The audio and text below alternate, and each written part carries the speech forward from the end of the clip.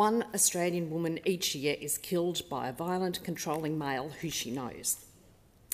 1 in 4 Australian women have experienced physical or sexual violence by an intimate partner.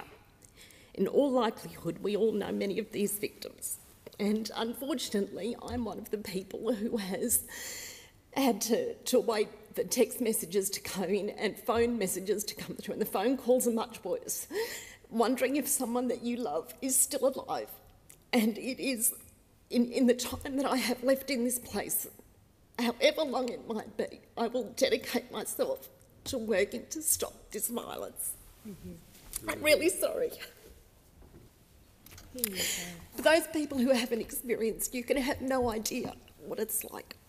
And for the people who sit innocently on the side, and as I've said, wait for that call, wondering if someone they love is okay, it is traumatic. And when you're there at night and the phone rings and you wonder what you're going to hear, it is a terribly traumatic experience.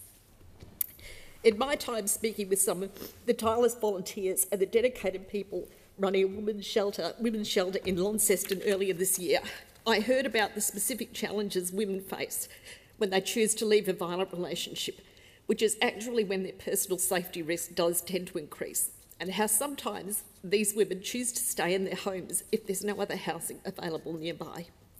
They simply have nowhere to go, and often they have children to consider as well, so they stay in the house.